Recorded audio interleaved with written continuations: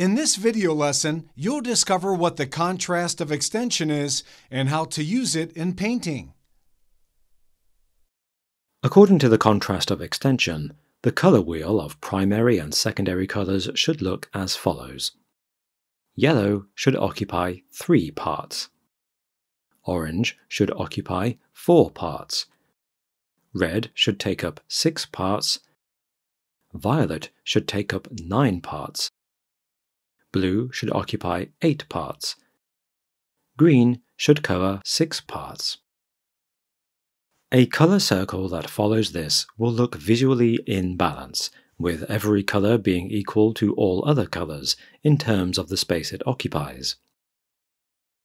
These types of relative proportions are called harmonious proportions, which means that any two colors used in proportion to their weights will look harmonious and balanced.